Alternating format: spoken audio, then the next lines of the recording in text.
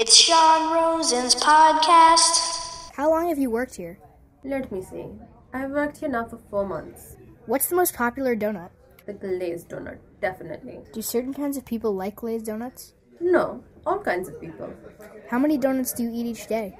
The first week that I worked here, I ate many donuts. Now I have 1 donut each day. What kind? It depends what mood I'm in. What was today? Today I had a jelly donut. What mood is a jelly donut? That's none of your business.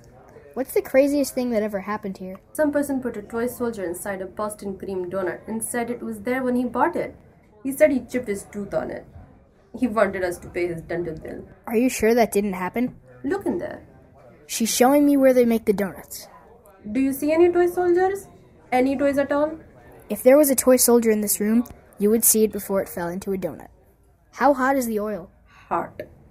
Now we're back in the main part of the donut shop. Do you have any advice for donut buyers? Yes. If it's crowded in the store and your bill is $4.73, do not begin digging through your bag searching for 73 cents. Anything else?